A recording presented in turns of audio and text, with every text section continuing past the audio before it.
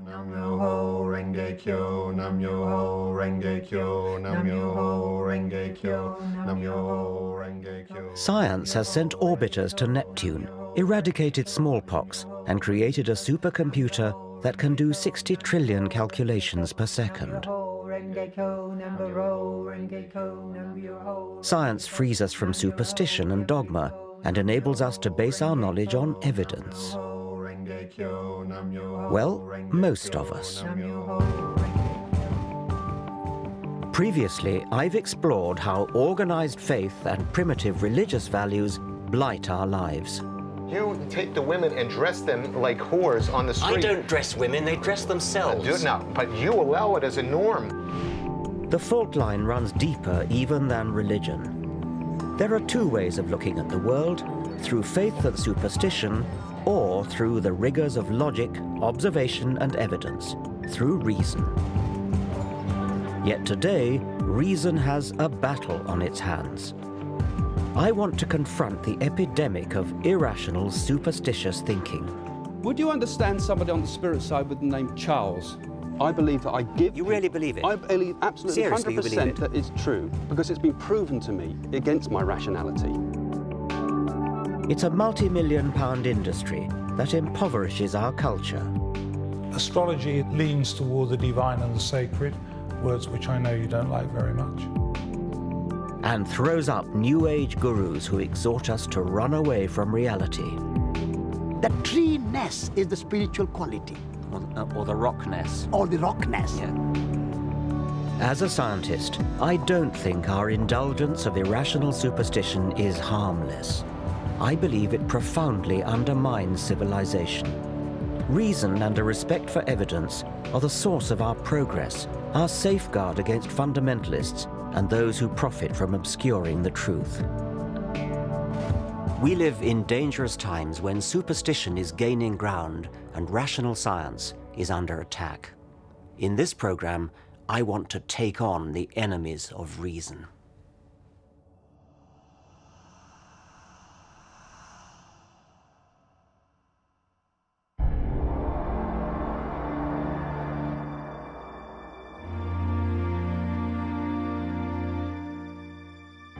"300 years ago, in the Age of Enlightenment, scientists and philosophers from Galileo to David Hume had the courage to stand up for intellectual principles and reason. The rational science they pioneered has given us tangible benefits. Everything from antibiotics to electricity, sewage systems to sat-nav. And it's not just material progress. Increased life expectancy, health and leisure provided by modern medicine and industrial technology have given more people more time than ever before to educate themselves, express their creativity, and ponder existence. And yet, into this better world that reason has built, primitive darkness is coming back, a disturbing pick and mix of superstitions. Where better to start my journey than a New Age fair? Hello, what do you do? What sort of readings do you do? All kinds. I do the tarot, and then I also do the crystal ball. This is George. Hello. What can you do for me? All right, well, we can take out a photograph. All right, I'd like that, yes. What do I do? Just sit on the throne there? Just take a seat, please. Shall I take my glasses off? Oh, what have you got here? Right, now, you have got a couple of spirit guides around you at the moment, because I think there's something in your life changing, but I think this is about you as well, being more comfortable with yourself. Now, what you have here is you have somebody in spirit who's really, really close to you, and they've got their arms around your neck. Well, that's very nice to know.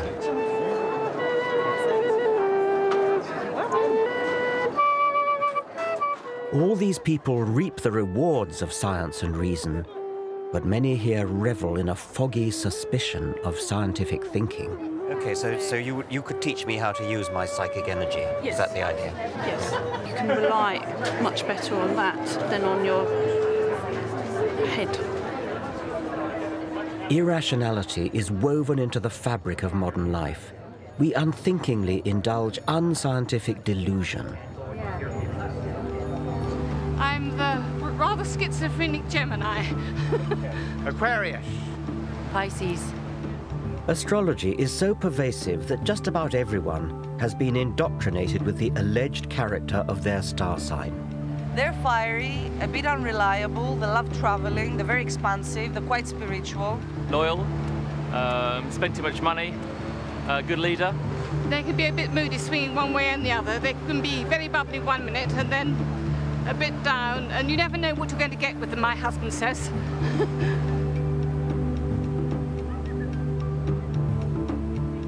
A full quarter of the British population claim to believe in astrology. Day in, day out, astrological horoscopes get far more newspaper column inches than science. Amusingly, it falls foul of our modern taboo against lazy stereotyping. How would we react if a newspaper published a daily column that read something like this? Germans. It is in your nature to be hard-working and methodical, which should serve you well at work today. In your personal relationships, especially this evening, you will need to curb your natural tendency to obey orders. Chinese. Inscrutability has many advantages, but it may be your undoing today. British.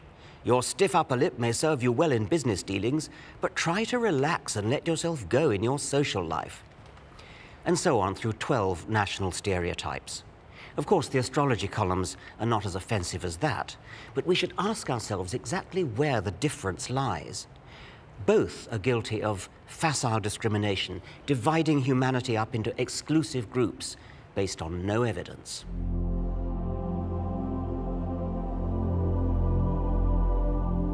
I always thought that by the 21st century, science and reason would have long since cleaned up. And yet every day of the week, we're encouraged to retreat into the fog of the superstitious past. Astrology is a primitive belief system made into elaborate pseudoscience. It arrogantly makes humans the focal point of the universe. The movement of planets is supposed to signify petty developments in our career or love life. It was developed in the 2nd century AD by the philosopher Claudius Ptolemy and has not moved on since, despite the discovery of new planets and despite a shift in the Earth's rotational axis that has thrown Ptolemy's zodiac out by 23 degrees. You could ask a question. You could say, who has stolen my money? It never made sense when it was first invented, and it makes even less sense now. Read it off as though you mean they get it right. Do you think there's an actual physical influence of the planets that somehow beams down and influences us, people? I think it's very hard to see that. I think if you try to understand astrology as a causal agent, right, I think that's hard to imagine how that would happen. I think you have to look at the planets as signifiers. When you look at the movement of Saturn around the zodiac, it's a very strong signifier of what's going on in individual lives. I don't even understand how they could possibly be signifiers. I mean, how could the rise of Saturn possibly be a signifier for something that's going on physiologically in a person's body? The position of planets in the signs of the zodiac. This is what you keep coming back to ask me. How could it possibly work? Yes. And I've told you, I don't know. It's a deep, dark mystery. What isn't a deep, dark mystery is why the trite vagaries of newspaper horoscopes seem to chime with readers. Psychologists have identified what's known as the Barnum effect, whereby people tend to believe statements are accurate for them personally, when in fact they're general enough to apply to anyone. We could devise a little experiment where we take your forecasts and then give some of them straight, give some of them randomized, sometimes give Virgo the Pisces forecast, etc., and then ask people how accurate they were. Yes, that would be a perverse thing to do, wouldn't it? It would be, yes, but I mean, wouldn't that be a good test? A test of what? Well, how accurate you are. I think that your intention there is mischief, and I think what you'd then get back was mischief. Okay, well, my intention would not be mischief. My intention would be experimental test. Okay. Scientific test. Well, but even if it was mischief, how could that possibly influence it? I think it does influence it. I think whenever you do things with astrology, intentions are strong. I'd have thought you'd be eager. I mean, I'd have thought you'd really... See, the fact that you're not makes me think you don't really, in your heart of hearts, believe it. I don't think you really are prepared to put your reputation on the line. I just don't believe in the experiment, Richard. It's that simple. Well, you're in a kind of no-lose situation then, aren't you? I hope so. Yeah. Regardless of Neil Spencer's concerns, I wanted to conduct a simple trial.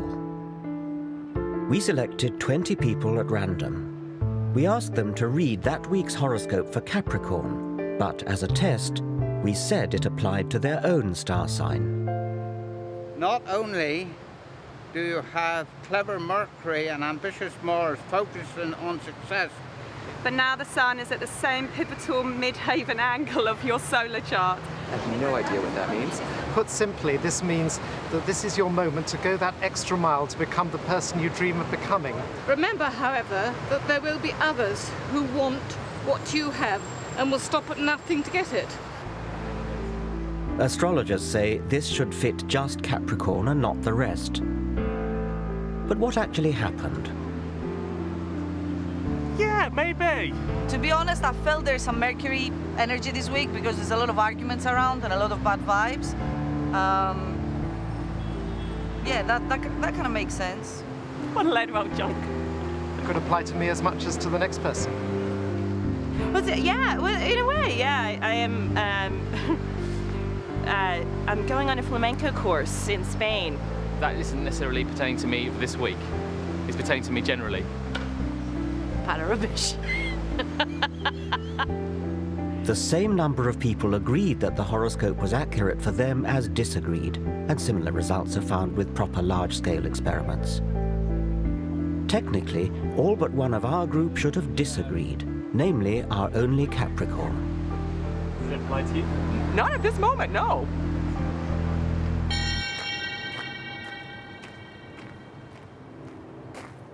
Am I taking this too seriously? I believe astrology misleads the public, denies scientific progress, and belittles our universe. There's a far richer way of looking at the cosmos. Astronomy is a triumph of the human intellect, a real science, constantly enriched by new evidence. Forget about the astrologers' charts with their constellations and planets moving in and out of this house or that house. Go into a real observatory and look at the Milky Way. Or go out into the country on a moonless night. Just lie on your back and gaze up at the stars. The heart-stopping sight you'd see is 100 billion stars spinning through an expanding universe at a speed of 1 million miles per day. The light from some of the closer stars started its journey at the time of the dinosaurs. You're staring into a deep time machine.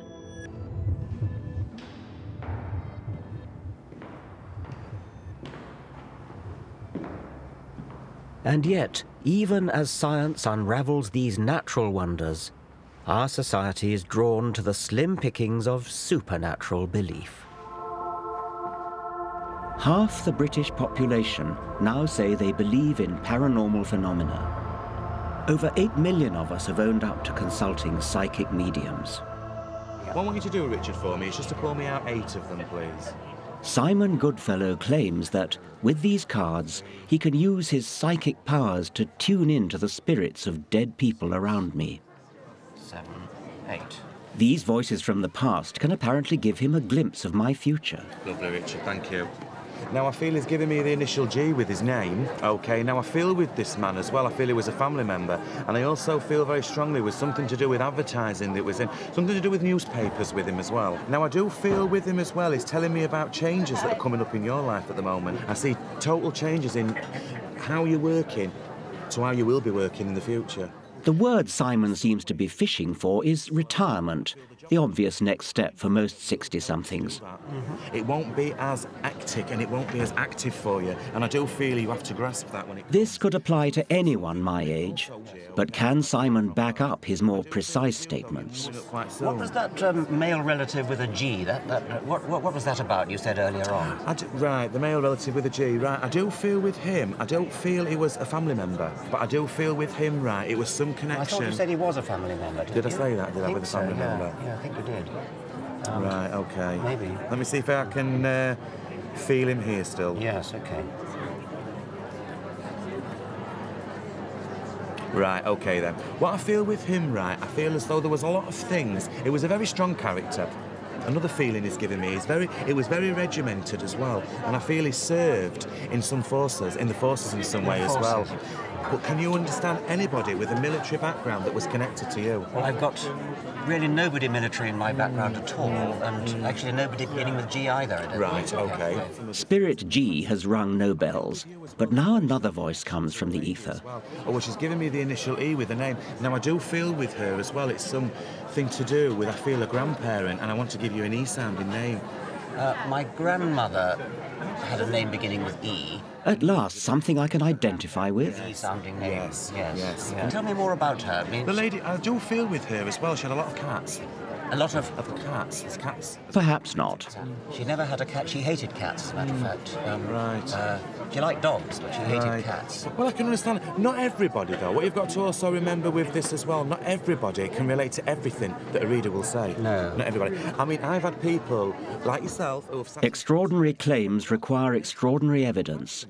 But here, I seem to get extraordinary excuses. People are quite sceptic. It's always twice as hard as a reader to read for them. Because normally people who come to these events come for a reason, and because they want closure and direction in their life. And also what you've got to think about, Richard, as well, some things are very raw to be... Psychics may believe they communicate with the dead, but I've seen no evidence for it. My concern is that for some people, this superstitious nonsense can be far from harmless fun.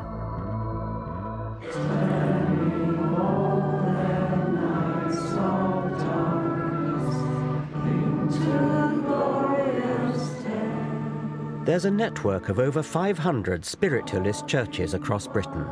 Here, Tuesday night is séance night.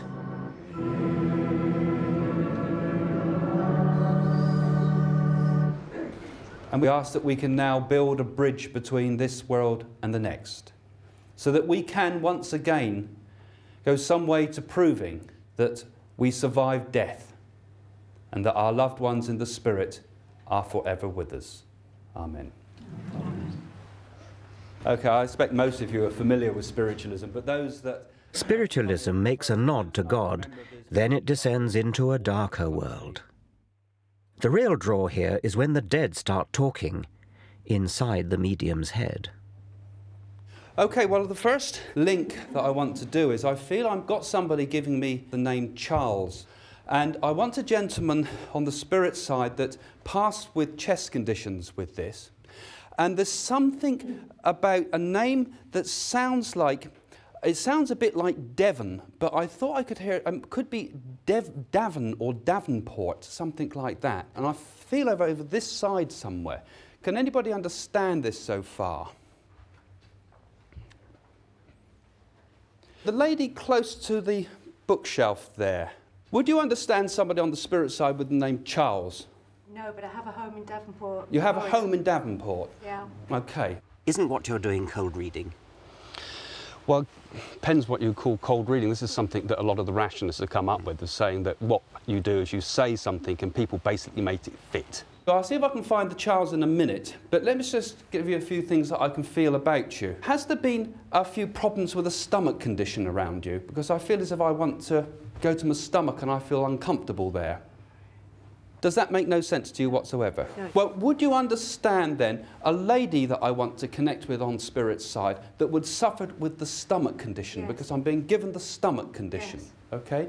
And I feel with this lady, I want someone that's a fairly comfortable build, I would say, a bigger build lady, not a slight build lady that's given me this, yes? Yes. Yeah? I think when you really examine the evidence of what myself and other mediums do, you will find that a large proportion could never be explained away by something like cold reading. It's because there are sometimes such specific details that come through. And I'm seeing like a painting, or a print it would be, of a painting that looks like a Stubbs painting. You know, the ones of the horses and the pigs and things like that? The lady in the white at the back there, I'm not around you, am I? Oh, I hate it when I can't find the link. Let me see if I think if I were talking to someone in the spirit world, I'd say things like, what's it like being dead? Can you see the whole of the universe? Why do you ask them such banal questions? Yeah, good point. But I think what happens is that mediumship comes from the non-rational, non-verbal parts of the brain, if there's such a thing. I believe it's a blending of thoughts between myself and the spirit communicator. But if only it could be just like a telephone line. Let me just see if I can get a little bit more information from her first. If you've convinced a person that that's their grandmother to the point that they're actually crying, I mean, surely those tears enough are perhaps proof that they've had proof that that really is their grandmother that's making the communication. It could indicate just desperate wishful thinking, perhaps. Now, I don't feel I'm with a Stephen Bennett, but I've got those things I want to bring together somehow with particularly a car crash. My friend Ben died in a car crash and his best friend was called Steve. Your friend Ben Parson, but it's not Bennett, as I said, it was Ben. Let me see if I can describe Ben to see if we can... Beyond whether it's true or false, what concerns me as well is the exploitation of often vulnerable people. Can I say, when you were buying the new shoes, had he been on your mind at that time? He's on my mind all the time, really. Yeah, but, because it's as if I was particularly felt him around me at that particular time. That's why I feel I've got the connection with that. And, you know, his message is really, in a way, sorry. Because he can't... Do you feel it might actually be damaging to some people, stopping them from letting go after they've lost somebody that they love very much? It's a good point, but a lot of people bring up that. But I believe that it does help people to progress and move forward. He gives me the feeling that... But do people move forward, or do they get addicted to a spiritual hit? Most of this congregation are regulars. Craig Hamilton Parker's grasp here seems impressive, until it transpires that he's already read this bereaved girl before. He actually had a tyre on the left-hand side of his car changed before the accident, and the police thought it was something to do with that. And I had a message from you before saying it was something to do with the tyre. I've given you a message about him before? Okie dokie, I can't remember that. But anyway, I want to sort of feel his... I believe what I do is absolutely true. I believe that I give... You really believe it? I believe absolutely Seriously, 100% you believe it? that it's true, because it's been proven to me against what I believe is against my rationality. But it's been shown to me so many times that life continues. And personal proof that I've had that has given me proof of my father of continuation of spirit. I mean, incredible things that are so very personal and subjective, they're hard to argue a case for. But for me, it's been life transforming. And I believe, as I was helped, I can help others.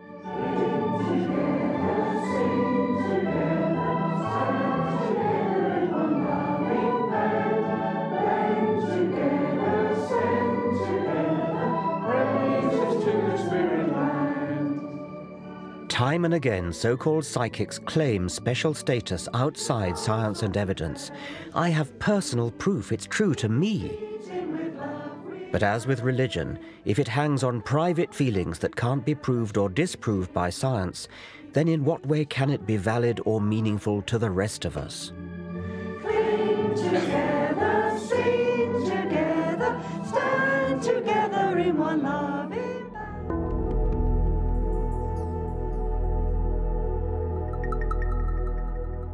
I want to show how scientific reason is always the best way to look at the world and explain the dangers of superstition.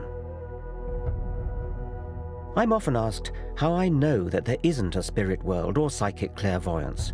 Well, I don't. It seems improbable, but unlike the fixed worldviews of mystical faith, science is always open to new possibilities. Scientists test and retest evidence, refreshing our understanding of reality. In the 1940s, the American zoologist Donald Griffin demonstrated experimentally that bats use sonar, echolocation of their cries. Back then, sonar was brand new military technology, and the theory that it was natural to bats outraged some of Griffin's colleagues. But the more scientists tested the evidence, the more robust the theory became. They found out exactly what the bat cries were like, how they work, how the brain works. Everything about it added up to a complete picture of mutually supporting evidence that this really was a fact. It's this cumulative build-up of corroborating evidence that distinguishes the discovery of bat sonar from alleged paranormal effects. The so-called evidence for psychic phenomena is not robust, but will-o'-the-wisp. The more we look at it, the weaker it becomes. The alleged detection of water through dowsing is not obviously ridiculous. It might work, but does it? The only way to tell is through a rigorous experiment. How does dowsing work? That's the #1 question, and nobody can answer you. Well, I reckon I'm convinced that something is helping me to douse. One of the earlier chaps thinks it's God. How do you do it then? What's your principle of dowsing? I think the question, and I expect God to respond in a way that I understand. I'm going to expect the right-hand one to point to the camera and the left-hand one straight forward. Yeah, okay. Look, it's following him round. Yes. And have you done the test yet in the tent? Yes, I did. Yeah, and what was the result? I was going to get 6 or 8, 100%. Yeah, and what happened? 1. So what do you make of that then? He's having his laugh, isn't he? He loves a joke. Yes. You don't realise. Do I get second goes at it? Oh, yeah, you can have as many goes. The psychologist Chris French thinks there may be a simpler explanation. He has devoted his career to investigating claims of the paranormal. And now he has set up this test for dowsing, a properly controlled double-blind trial. In each of these rows, just one container, chosen at random, holds a bottle of water. All the rest contain sand. Neither the dowsers nor the tester are allowed to know where the water is until the boxes are opened. So there are no unintentional giveaways. Have another go. Safeguards like this make the double-blind trial one of the crowning achievements of scientific reason. Okay, put it on the end one then. Number 6 again. I'd say so. Okay. Right. What you'll typically find when you talk to dowsers is they'll give you lots and lots of anecdotal evidence, lots of stories about how they discovered a leak in their neighbour's pipes and so on and so forth. But there are always other possible explanations there. Yes. What we're trying to do is set up conditions which would rule out any of those other explanations. But then we get down to the very fundamental, basic issue: can the dowsers actually do what they think they can do? Yes. Okay. I think it's 4. I think it's 4. So shall we see how well you've done? This is sand. In that case, I can't do this. This is the waters in number 5. Sand again. This time, guess was bin number 3. And this time you're correct. That's water. And I'm afraid that's sand. Yes, well, actually, there are 2 possible ones. Final trial, it's sand again, I'm afraid. In that case, I'm 100% wrong again. Well, you got 1 right out of 6, which is what we'd expect by chance. So far, they're performing pretty much in line with mean chance expectation. In other words, guesswork. Yeah. So no one has scored more than 2 hits out of 6. 3. 3. The people you've been testing, do they understand why they're being put through the double-blind procedure? I think once we've explained it to them, then they appreciate why someone who is perhaps sceptical or doubtful about their claims would see that that was necessary. What's interesting is it doesn't actually tend to dent their confidence at all. Which suggests that they're completely sincere.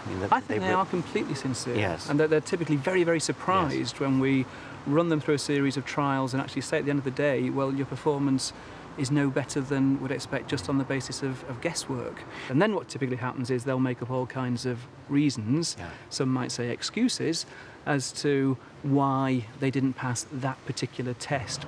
I feel the whole test is wrong. I'm shocked beyond words that this has happened. But I did say from the outset, couldn't we just sort out some grey blocks and some scaffold boards so that I can walk above it, which is what I would routinely do, and I've done for 40 years.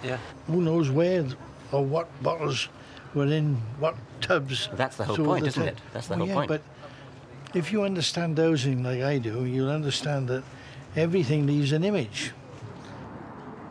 This state of denial is extraordinary. Even when confronted with hard fact, these dowsers prefer not to face up to truth, but retain their delusion.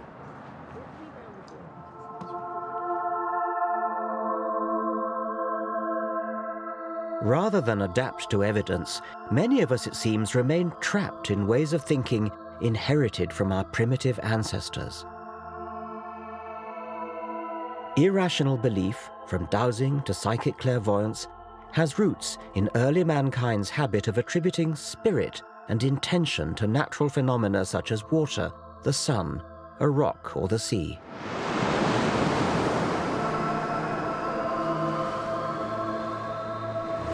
The sea has often been thought to be a malevolent force actively out to get you. In 480 BC, King Xerxes of the Persians built a pontoon bridge across the Hellespont, and a rough sea came and wrecked it. And King Xerxes was so furious that he sentenced the sea to 300 lashes. I wonder whether there's something of King Xerxes in all of us to this day. We don't want to believe that things just happen. We want to believe that there's some kind of deliberate intention behind everything, even where inanimate objects are concerned. And perhaps that is the key to humanity's belief in the supernatural.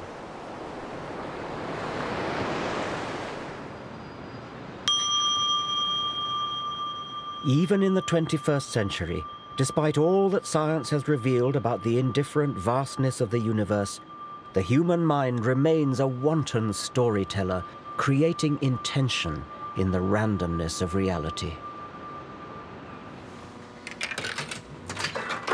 The delivery of rewards by a one-armed bandit is determined at random.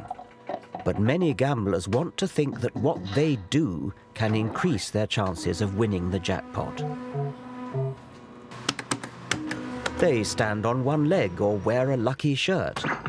Are these superstitious behaviors a byproduct of our evolution?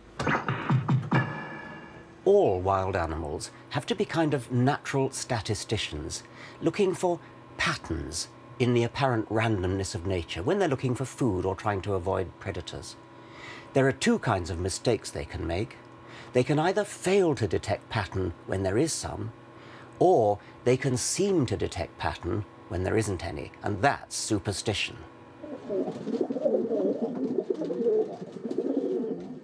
60 years ago, the American psychologist B.F. Skinner investigated the behavior of pigeons, rewarding them with food when they learnt to peck a key in the feeding apparatus.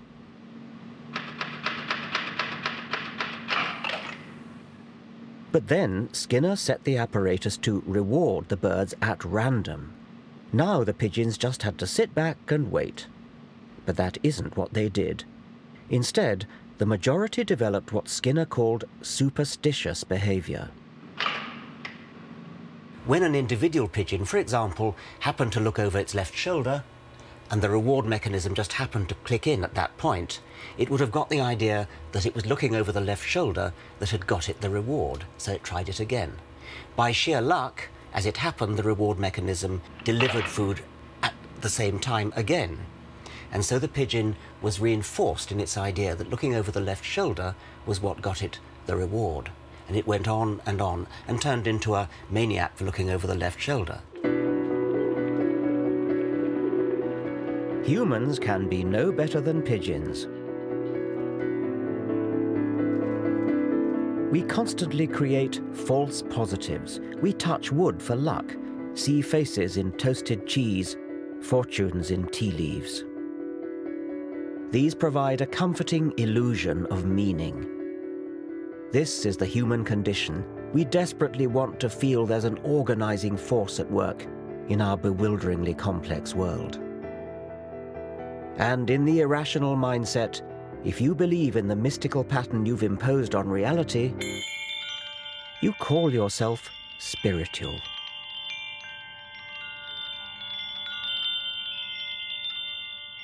Spirituality is a prized commodity. The media tell us to respect spiritual souls and their apparently deep insights. Spiritual self-help guides do a roaring trade in the material world, outnumbering science books by 3 to 1. But what does spirituality actually mean? So please take your seat and please come slowly and gently so that we can start the proceeding without losing time. So could you please...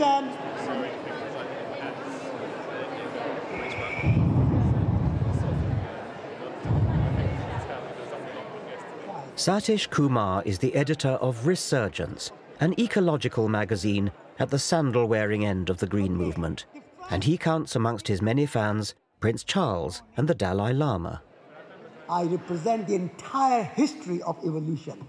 I was present in the beginning, the first Big Bang, and I'll be here for billions of years to come.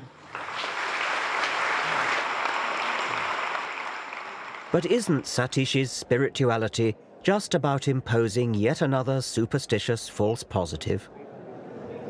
World is made of 2 elements. One element is visible element. The other aspect of creation is invisible dimension, things we cannot see. So what is that element which is invisible? I call it spiritual. When you go in a room, you say, there is a good feeling here. There's a spirit of the room. Well, now you've changed to something rather different. The spirit is a very big and very holistic and very inclusive word. It is not defined in a one particular way. So when you go in a room, you can say, the tree has a spirit. A rock has a spirit. It's a living rock for me. Nature without spirit cannot exist. Like a tree cannot exist without the sunlight, it cannot exist without rain, it cannot exist without soil. Also, it cannot exist without the tree-ness. The tree-ness is the spiritual quality. Or the rockness. Or the rockness. When you talk about the rockness or the quality of a rock, I can see as a scientist a rock has hardness and things like that, but I think that's not quite what you mean. It sounds as though what you do mean is something imposed by the human observer. A rock is atoms. But there is a rock quality in the rock. Well, that's a matter of assertion. I mean, you are now simply asserting that. Asserting, I'm understanding it. This is my understanding. Okay. Some may understand more fully than others, but it is not imposed. It is there. It all sounds very poetic, but it's not reality. Like priests, mullahs and rabbis, New Age mystics ceaselessly attempt to fill gaps in human understanding with fabricated meaning. Science and rationality are often accused of having a cold, bleak outlook. But why is it bleak to face up to the evidence of what we know? The word mundane has come to mean boring and dull. And it really shouldn't. It should mean the opposite, because it comes from the Latin mundus, meaning the world, and the world is anything but dull. The world is wonderful. There's real poetry in the real world. Science is the poetry of reality. And yet today, science is under attack.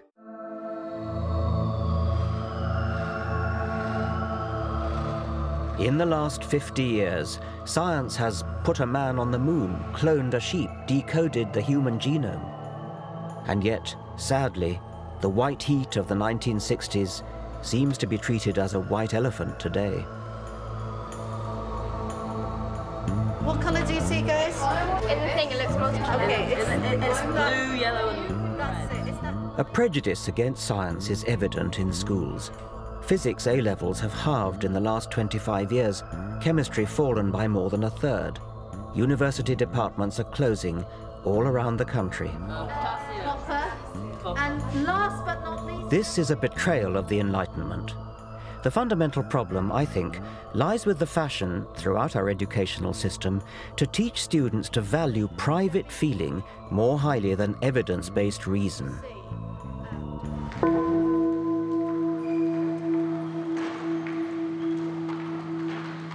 This is rooted in the postmodern relativist agenda. For relativists, scientific truth is just a patriarchal Western orthodoxy that, like the old Roman Catholic Church, stands in the way of other equally valid outlooks on the world. With things like the paranormal, the drive for alternative medicine, all these kinds of movements away from the orthodoxy in science, I see it a lot as like the Protestant Reformation was vis-a-vis Roman Catholicism. Internet, in a way, is kind of functioning as a kind of information source, very much like the printing press did in the 15th century and 16th century, that is in a sense empowering people to sort of look up stuff for themselves in terms of different kinds of treatments and things like that, and in a way not trusting the experts anymore. Saying, well, look, why do I have to trust, you know, the GP? Why do I have to trust the Royal Society? I think you're so close to being right, but yet you're damn wrong. You're absolutely wrong. I would like to take that ball and run with it in a different direction. Yes, we want to question authority. We don't want to say, because this person is the president of the Royal Society, therefore what he says is right. We've got to go back to the evidence and find out what is actually true. The problem is, of course, people may look at the same evidence and then reach a somewhat different conclusion from what the head of the Royal Society reached. And so they will say, well, look, you know, I looked at the evidence too, and I'm not persuaded by this. That's where you start getting a kind of an opening up of science.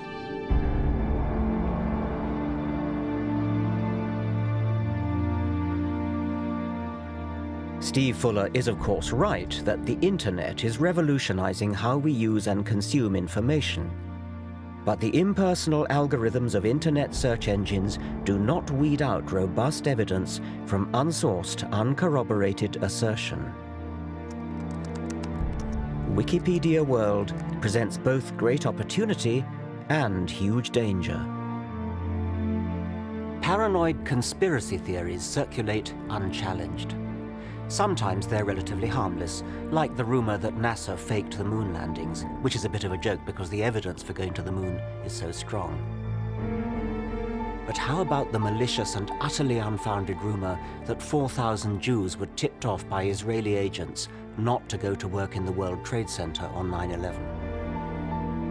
It's one of the nasty lies circulating as truth in the blog community of racists and religious fundamentalists. Now such people can find each other anywhere in the world instantly, whipping up scares and reinforcing their paranoia and delusions.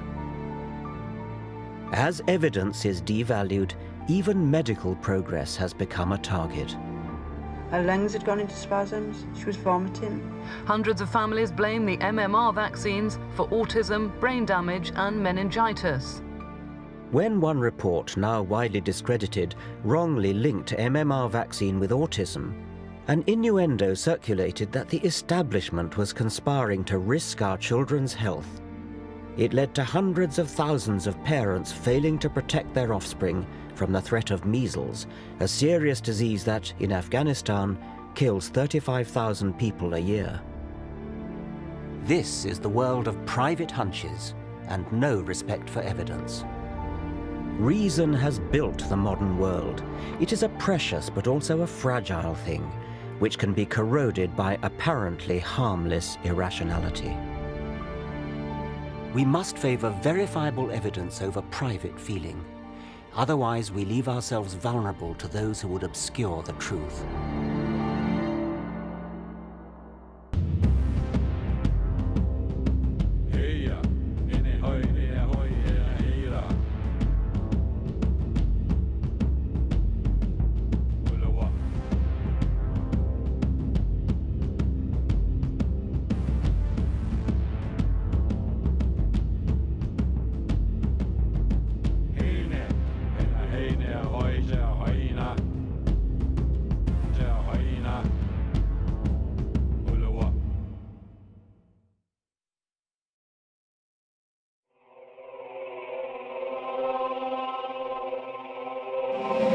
There exists a hidden world of microorganisms beyond what we can see with our unaided eyes.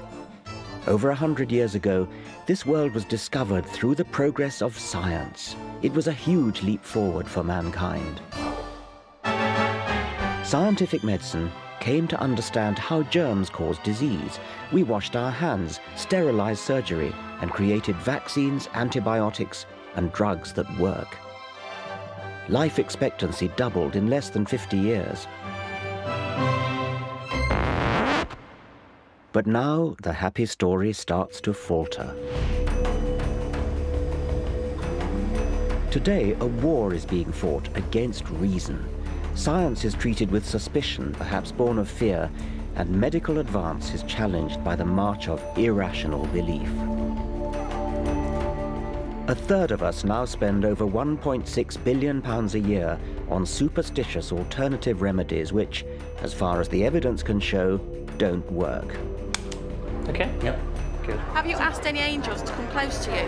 No. No, well, you haven't got any then. If any remedy is tested under controlled scientific conditions and proved to be effective, it will cease to be alternative and will simply become medicine. So-called alternative medicine either hasn't been tested or it has failed its tests. There wasn't a control, it was just an outcome. It was just a pilot study. Right. So that's not really a proper trial. And some alternatives are funded by us taxpayers, even though their unproven claims question the known laws of physics. You might think I'm gulling the patient. I don't claim that it's much more than a hypothesis. What I do say is that I have quite considerable evidence that homeopathy does work, and I'm sure that it's safe. Today, while we indulge unproven healing magic, tried and tested scientific medicine is under attack. In this program, I want to look at how health has become a battleground between reason and superstition. You come here to move through time and through space. Allow the eyes to gently close. Smile your very best smile. Swallow the smile with some saliva into the heart and let the heart smile back at you. And there's a warm and a welcoming feeling. Joy without end.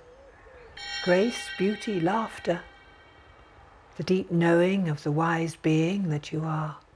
And the golden glow that comes from the heart comes from a golden flower. And use the gold light from the center of the flower like a sunbeam and beam it onto those petals and wake them up. There is a second part that's very personal. And this is to step inside the pearl itself. Because if you step inside the pearl,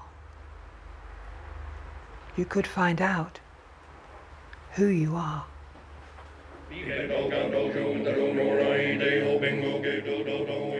Elisis Livingston is a professional faith healer. She runs the Shambhala retreat in Glastonbury. For £140 a day, she treats patients, including those with terminal cancer, with a mix of meditation, spiritual healing, and the playing of recorded chants.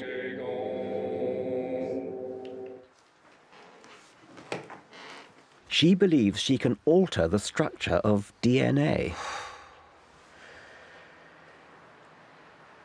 Quite an experience. Thank you very much. Yes. DNA is very interesting right now in the evolution of the human race. Every human being, except a very small percentage, has a double helix in the cell. We don't all have. Oh, everyone. You said a very small percentage. Oh, no, a very small percentage do not. Really? They have got more strands. We used to have in Atlantis 12 strands, and they're in the form of 4 triangles facing in each cell. And we forgot who we were in the experiment after Atlantis, and everything changed. Reincarnation was introduced. The soul I know what you're thinking. This woman is way out. I expected a serious program about the attack on science, and here's Richard Dawkins just picking on an easy target. But these ideas are not so weird in the irrational world of alternative health. In fact, they're commonplace. Is Elise's theory of DNA from Atlantis any more irrational than the Ayurvedic notion of chakras, 7 spinning energy wheels inside us? They're certainly great money spinners. How do we know all this? Where does all this come from? It comes from the Akashic record, the record of all vibration on this planet. We also have knowing. When we were doing the heart meditation, you go into the deep knowing. And the deep knowing, it really can't be argued. What you know, I know that you realise this, of course, you know. Well, I know that DNA is a double helix, but that's only been known since 1953. So how is her evidence, the knowing of this Akashic record, any worse than the evidence for homeopathic claims that the more you dilute an active ingredient, the more effective it becomes? Both depend on faith. For all things and all activations of spirit. Apparently, I'm only a few DNA strands short of the full Atlantean quota. Elisis kindly agrees to top me up. So let's put the last triangle in.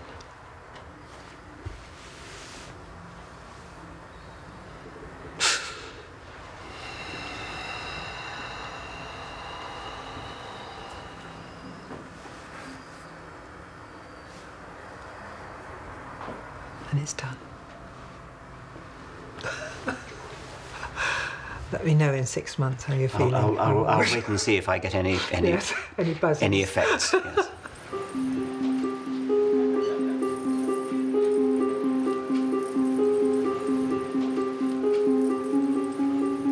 Unfortunately, it's not all wacky, quacky fun. Today, alternative, or rather unproven remedies are fast becoming mainstream, implicitly casting doubt on scientific medicine. Surveys reveal that 1/3 of us spend an incredible £1.6 billion a year on the kind of therapeutic stabs in the dark touted here in Glastonbury. It's mostly angels.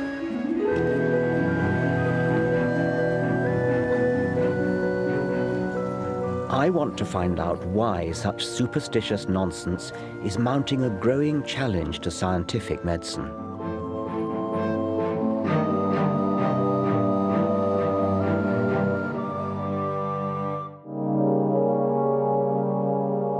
Once, society exalted scientists as heroes. Their insights fueled tangible progress, from clean water to networked computing, self-evident benefits that we now take for granted. Yet, as science has moved on, it's become more complex and difficult to grasp.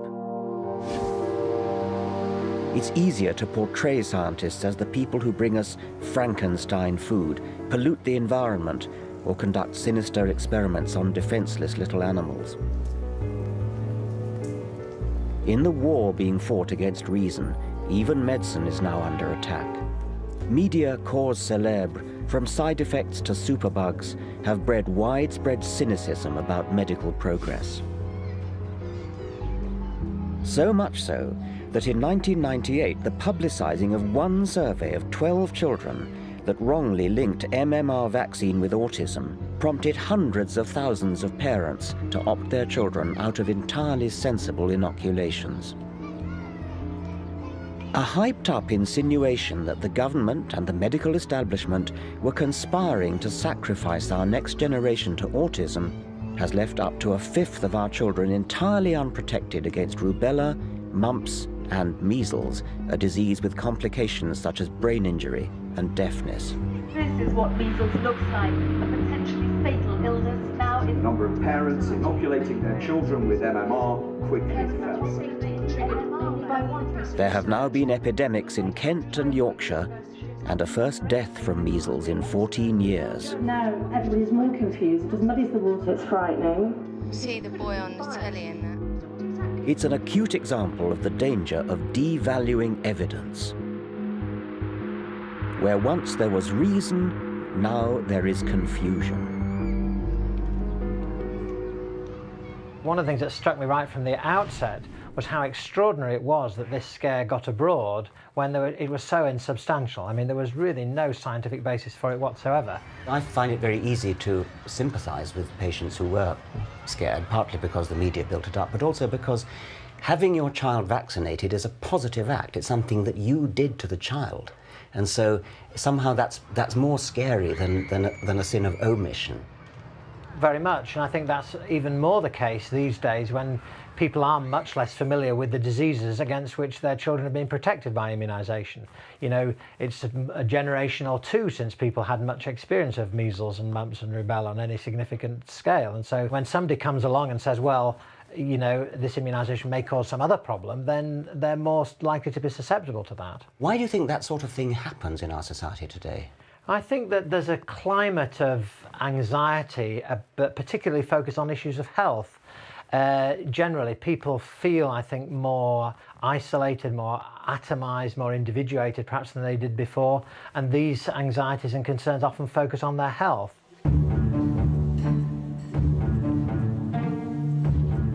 This is a paradox of early 21st century life.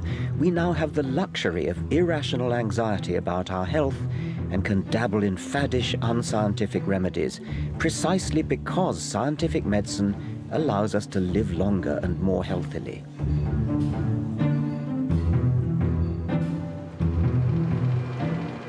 Our fears are fed by newspapers, which wildly exaggerate the risks of scientific medicine and meanwhile churn out acres of positive coverage of alternative therapies.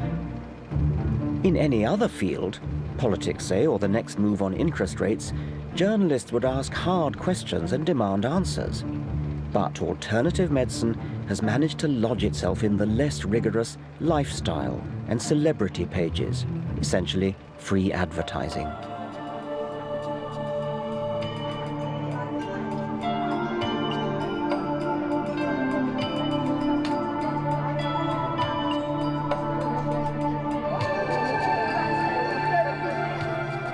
It's little wonder that alternative health fairs like this are flourishing across the country. What's your line? What do you do here? Magnetic therapy. What is psychic energy? What are these wands used for?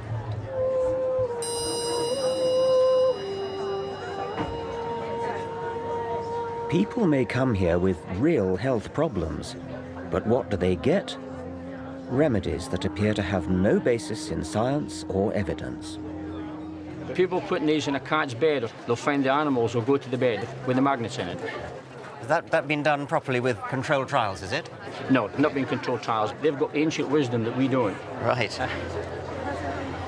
I've always liked the saying that we should be open-minded, but not so open-minded that our brain falls out. So do we all have an angel hovering on our shoulder or something? Is that We have several. Right. Yes. Yes. Yes. Okay, how many have I got? Can you tell or Have you asked any angels to come close to you? No. No, well, you haven't got any then. Oh, okay. The idea is that we all have some form of angelic guidance, some form of guidance that help us travel our life path. You might need strength, you might need forgiveness, you might need hope all the way through your lifetime. And the angels, as we perceive them, are those energy bands. They're parts of ourselves, they're fragments of ourselves that we can call upon and amplify to help us walk our path. These energies are a little bit like tea. You can have herb teas, you can have decaf teas, you can have all sorts of different flavours and strengths and varieties of teas, but they're all... Remember, this is a multi-billion-pound industry. Yet 80% of alternative remedies have never subjected themselves to controlled scientific trials. They depend entirely on subjective word of mouth. Oh, that feels nice. Hunches and private feeling, which may be prone to bias or possibly even delusion. The scientific method, by contrast, tests with objective experiment and statistical analysis what is effective and what is not. Individual scientists may or may not be honest, but science, with its safeguards of peer review and repeating experiment, has scrupulous honesty built into it by design. Science replaces private prejudice with publicly verifiable evidence.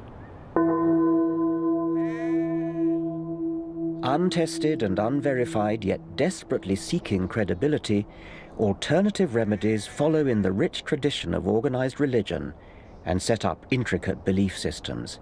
They substitute real science with pseudoscience.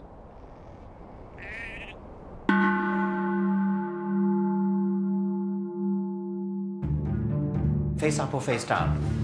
You face up and you sit here. Now just guide your head so you don't bump. This matters because in the process they deny fact and misuse science. But isn't that pointing up? I'll just have to go there to check. In flaunting words like energy, vibration, vortex, they exploit and also distort some of science's great discoveries.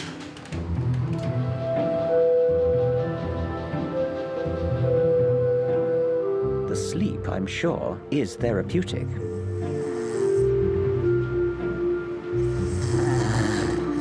But how could these illuminated crystals be energizing my chakras as advertised? Manjia Samantha Lawton is a conventionally trained former GP who now speculates on the science behind alternative fads. She asserts that chakras in our bodies are something like black holes. Yes, as in the big ones that suck in everything in space. We used to think of black holes as the great guzzlers of the universe, that they actually started to suck in everything around it. What we're finding now is that black holes are in the center of every single galaxy, and they occur in all sizes. So black holes have become into a creative principle. A creative? A creative principle. What does that mean? That we're realizing that black holes have something to do with creating matter in the galaxy. And this is very, very new. And what I'm suggesting is that black holes are creative at every level, even within our own bodies, which is what perhaps the chakras are. So whereabouts in my body might there be a black hole? Well, the idea from esoteric knowledge is that chakras are centers in the body that are spinning, which is why they're called wheels, chakras. And there are different colours and they relate to different parts of the body. So there are traditionally 7 chakras at different parts of the body. The universe is a deeply mysterious place and a deeply wonderful place, and scientists have always been struggling to understand it. Don't you feel that there's enough real mystery to investigate without importing what sounds to me horribly like mumbo-jumbo? Yes, I can understand that you think it's mumbo-jumbo, but there's plenty of people who are now getting interested in these topics. They are part of our universe. Okay, well, and they're certainly part of the they universe. Are part of the universe. Whether what they do has any value, I mean. That's up to you. Well, it's not really up to me. It's up to science, and it's up to evidence. It's up to science. What worries me is the beguiling misuse of scientific language to prop up entirely unscientific belief systems. In the Middle Ages, healers would conjure up evil spirits or magical spells. Now, in the 21st century, it seems they turn to black holes and, above all, quantum physics.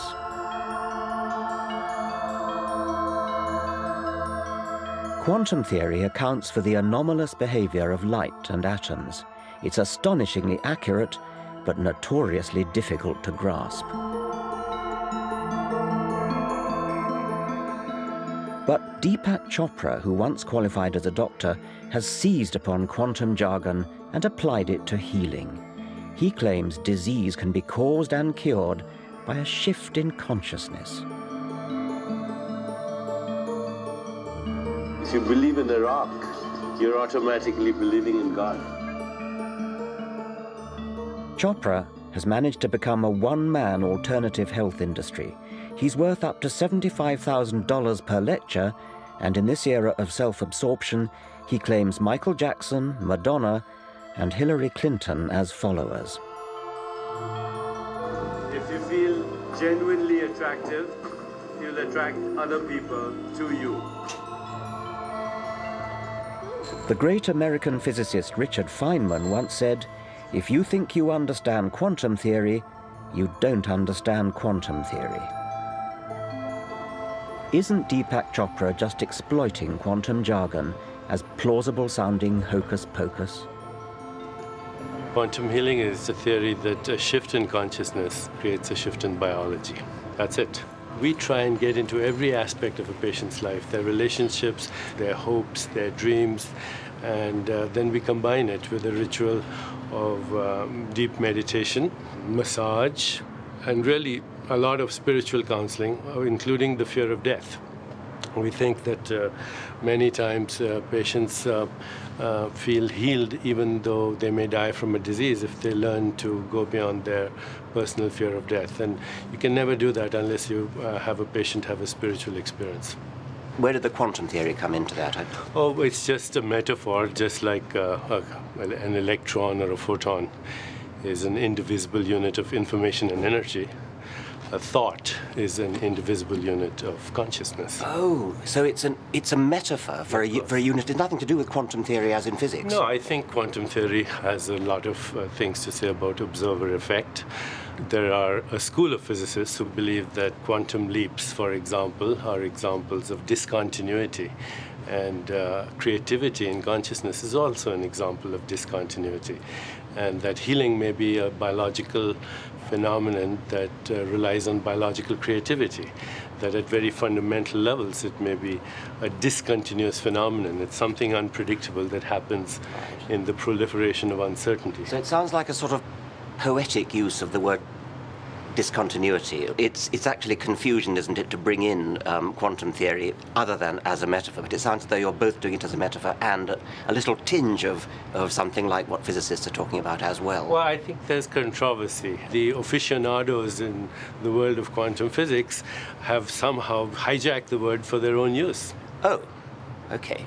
So they've hijacked your word I quantum. think what happens is that there are fundamentalists in science. That is absolutely wrong. Science's quest is to try to sort out, to tease out those bits that we don't understand and work out. Science has become so arrogant in its premise that it has all the answers in a mechanistic approach that it has, whilst it has gotten rid of lots of things like polio and malaria and tuberculosis in many parts of the world, we are now seeing the emergence of modern epidemics that are a result of some of the things that have come about through science. Chopra at least wears his disdain for Western science openly. The rest of us are prone to politely blurring the vital distinction between science and mumbo-jumbo. If you want to pay for unproven potions and use them in the privacy of your own home, all well and good. But such is the power of the alternative medical lobby that one seemingly bizarre remedy has become embedded in our National Health Service. Now I want to find out why we're all paying tax to fund other people's gullibility. I agree there is a plausibility problem, and I pinch myself from time to time. I quite regularly pinch myself. Is this really happening?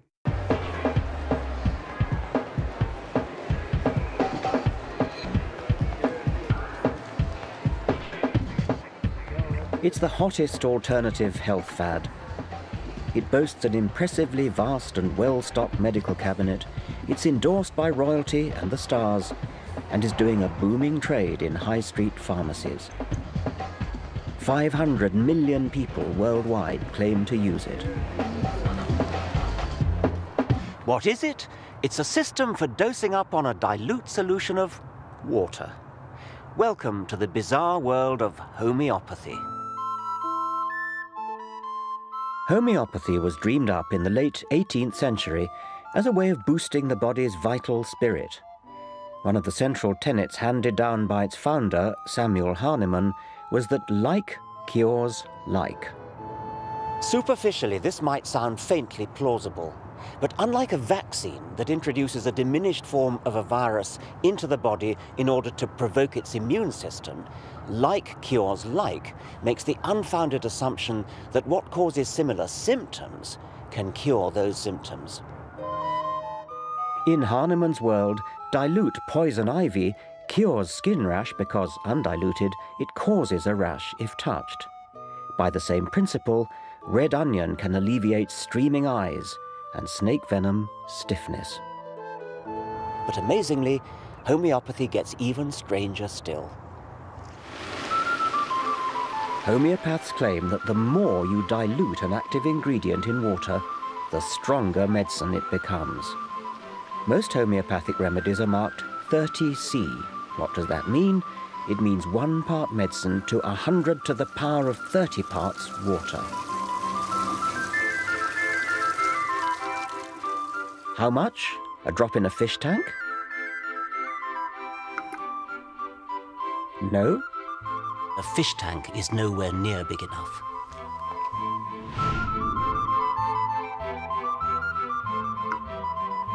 The swimming pool doesn't provide enough dilution. Not even a lake. What about a drop in the ocean?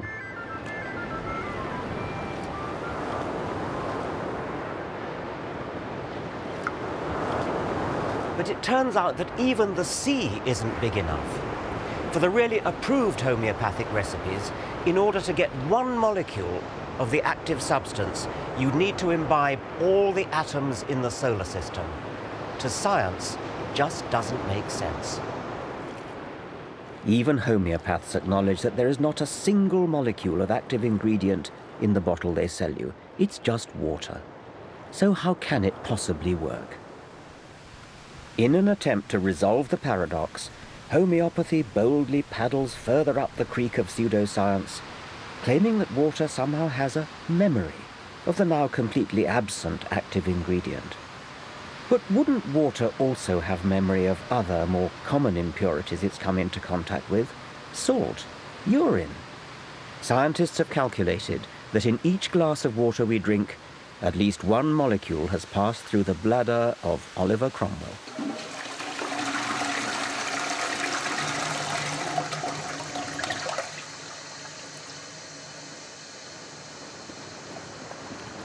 Incredibly, you and I are paying for this unproven industry through our taxes.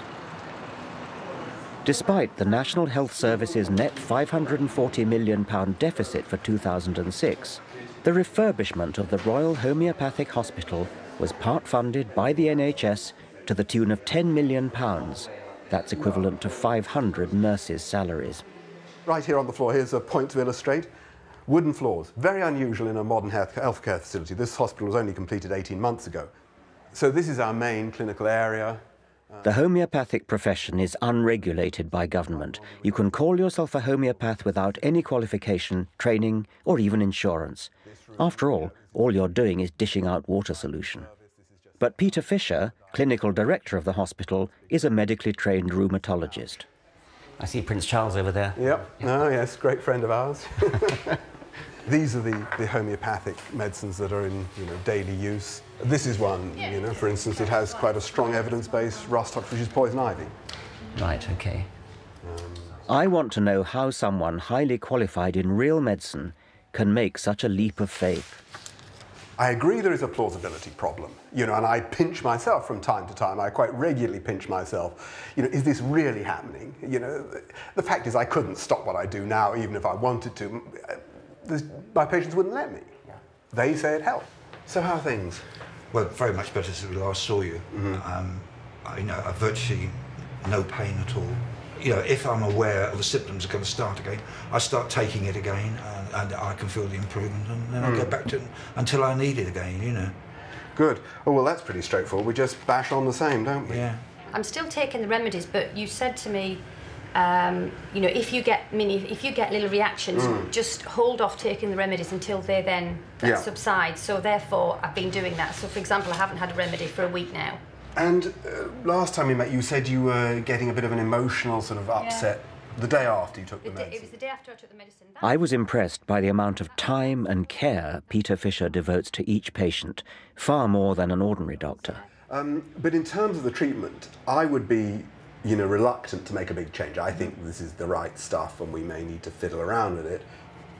Like a GP, Peter Fisher prescribes medicine. But in this case, the medicine is a bit of a surprise. Thank you very much. Good. Common salt, natrium muriaticum, sodium chloride, again in an ultramolecular dilution. Obviously, since it's common salt, she's obviously taking in a hell of a lot of common salt anyway. Yes, oh sure. How does the 1 Well, the truth is nobody knows. I don't know, nor does anybody else. Yeah. You know, the question is, do you think that because we don't know and because it seems implausible, it can't work? And that may be where you and I differ. Actually, the most recent problem was your skin, wasn't it? That's right, yeah, my hands, they've cleared up quite well. And my scalp's a lot better. While patients like these provide positive anecdotes for homeopathy, subjective stories are not enough for science. I want to pin down precisely what double-blind trials have been conducted. Good. Over 100 have been done, some by me. On the whole, they're positive. And I worked hard on it. But in the face of great skepticism, in the face of many people who say, oh, well, yeah, we're not going to fund homeopathy, it's got to be a load of rubbish. Why do you think they say that if there really are controlled trials which show... Well, I think you're much better placed to comment on it because you're the sort of person who says that. Well, because I have read studies which have sort of meta-analyses and things which suggest that, yes, occasionally there's a slight suggestion of something, maybe a slight suggestion there, but if you take all the studies that have been done, it doesn't add up in the way that... Well, I don't agree with that at all. Now, if a double-blind controlled trial really does show that it works, then that suggests we're dealing with an entirely new force of physics, something unknown to science. Well, I think there's a slight exaggeration. I mean, there are various hypotheses. Remarkably, nobody knows what the structure of liquid water is. So there is room, you know, for a phenomenon analogous to, I'm not saying the same, but analogous to the storage of information by a magnetic medium, by a floppy disk or a videotape. Yes. If I were a doctor doing what you do and was convinced that it really worked, I would drop everything and really, really try to demonstrate it and win the Nobel Prize for Physics. I mean, it would be an totally astonishing finding. That's, to be honest, one of the main reasons I got into it. Plain ambition got me into it in the first place. But I agree, it would be nice to see, you know, a really serious program of research done on it. Well, you're saying it has been done, and... Well, no, I'm saying that quite a lot of research has been done. I don't claim it's conclusive. Well, why not? I mean, it sounds as though... Well, because it's very diffuse. And of course, it does depend what question you're asking. You know, are you saying, does it benefit people? Do people feel better? And I think actually there's no doubt about that people who go to homeopathic hospitals who have homeopathic treatment do feel better. But of course, you will say that's all because you're nice to them. This is all rather contradictory, so let's be clear about the latest evidence. In 2005, the medical journal The Lancet surveyed all the meta-analyses, the analyses of the analyses, and failed to find any reliable effect of homeopathy. Tellingly, for me, in the bigger trials, less prone to chance anomalies, homeopathy was more likely to show zero demonstrable effect.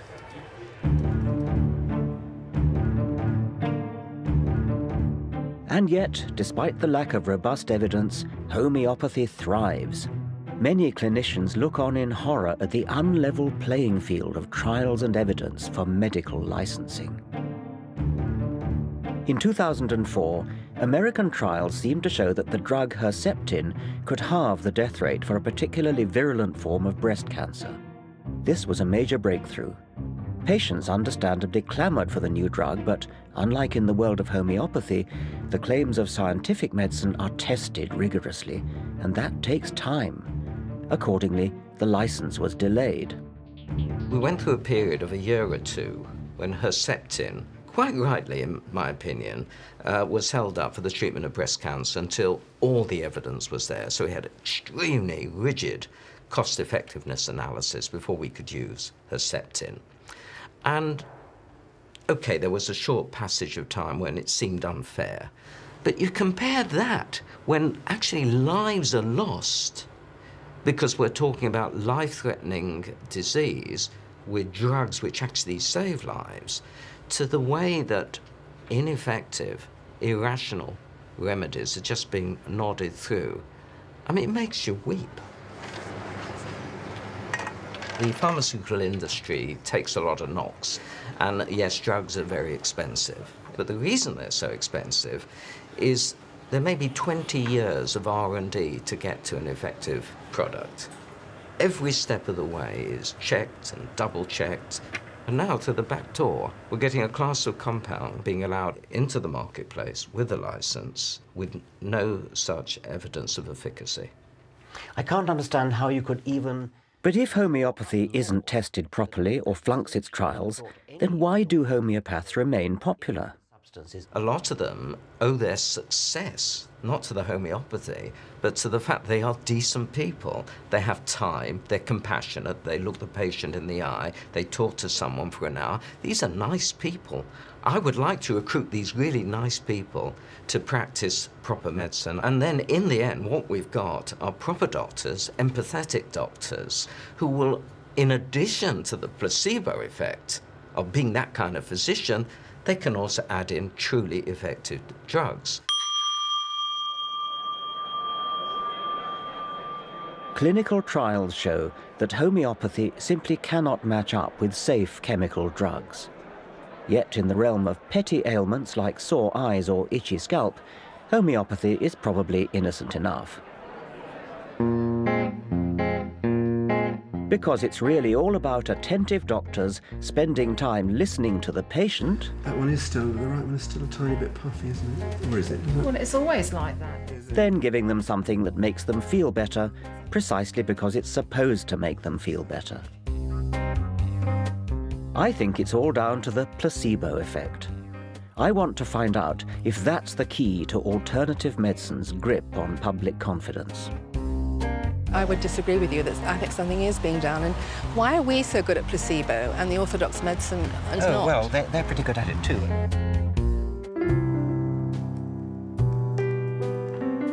Alternative health remedies are swamping us. We've seen how most are not properly tested, how they undermine science and delude the public. Hi. Hello. How are you? Very well, thank you. Good. You want a health kinesiology session? I'd like to, yes, Do you know what it is? I'm hoping to learn. Okay, have a lie down. But the irony may be that in this very delusion lies their success.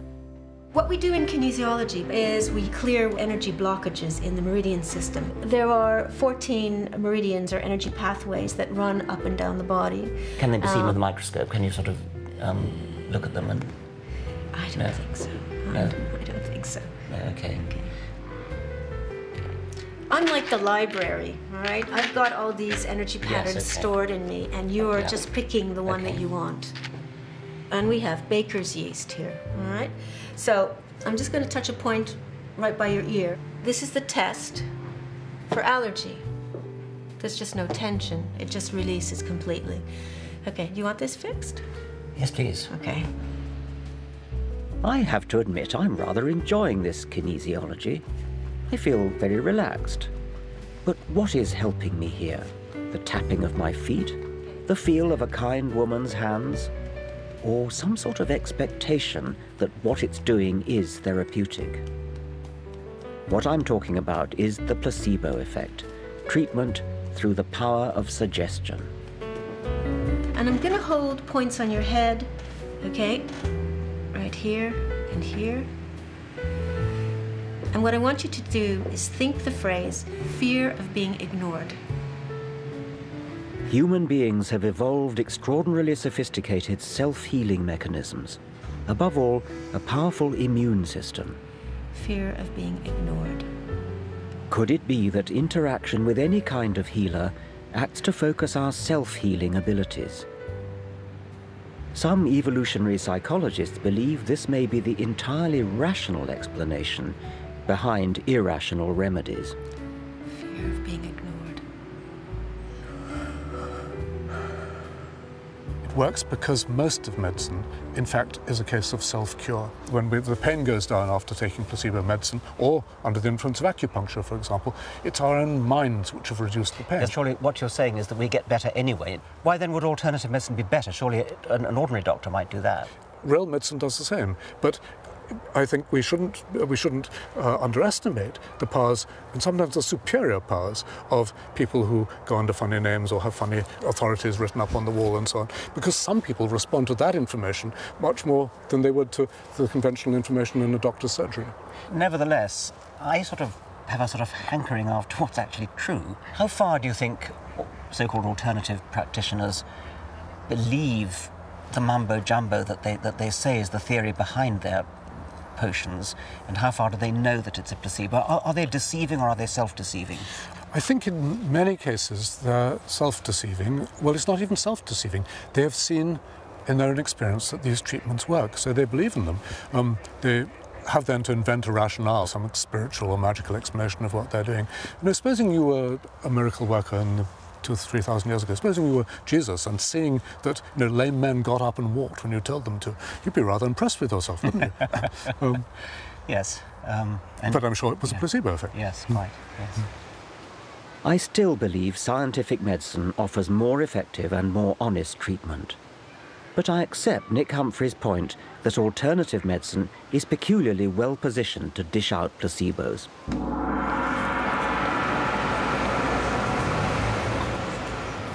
In the 24/7 globalized rat race of the 21st century, people are yearning for time out. Visiting an alternative healer provides an hour for unwinding and contemplation. And if you're lucky, exposure to piped whale music. Much of alternative medicine is about cosseting, about making the patient feel pampered, feel as though they're the center of attention. Okay, so comfort's the name of the game here, so get as comfortable as you can.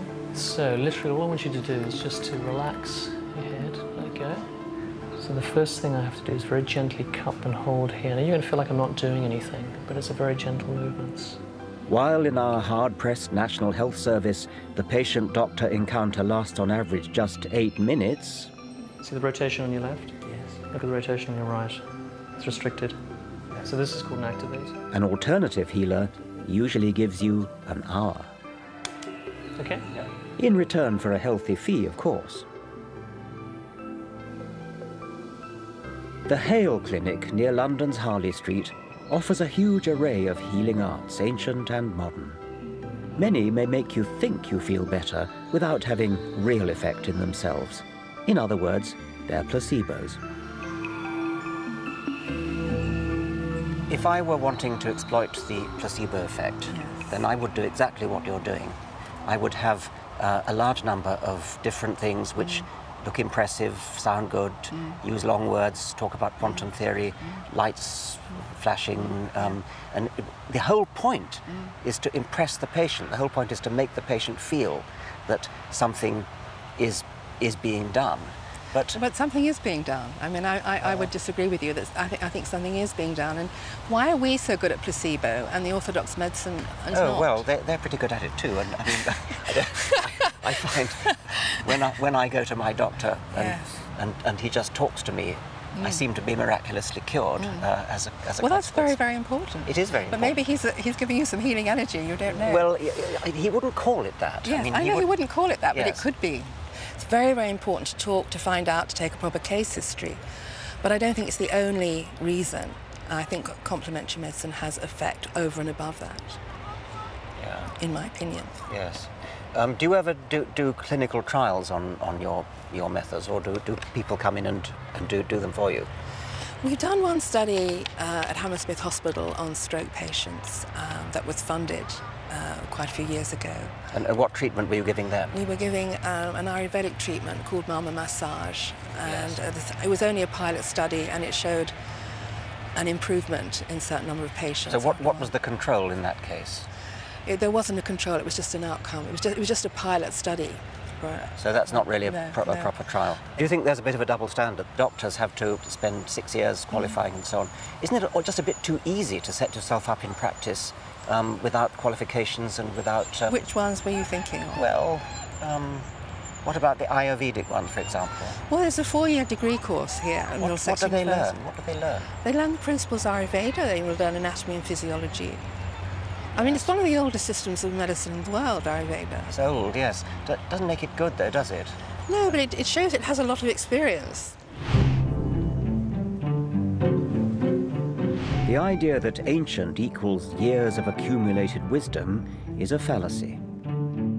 It's a teasing irony that the moneyed classes in the rich West are indulging superseded Hindu healing magic when, back in India, people are voting with their feet and opting for modern vaccines and antibiotics. Resuscitating Ayurveda today is rather like bringing back bleeding with leeches.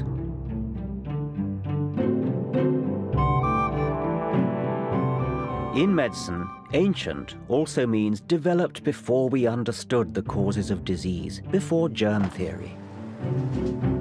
It was based on ignorance then, and age makes it no truer.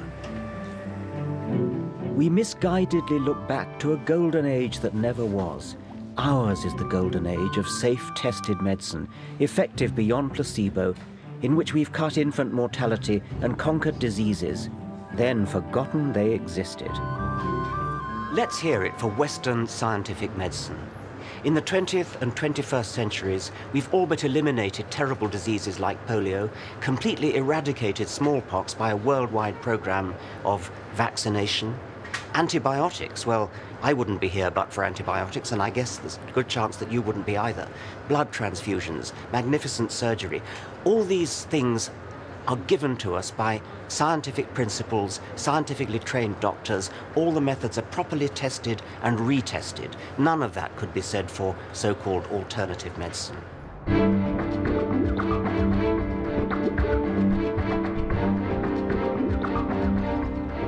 The indulgence of superstitious alternative remedies implicitly casts doubt on scientific advance and undermines confidence in real medical progress.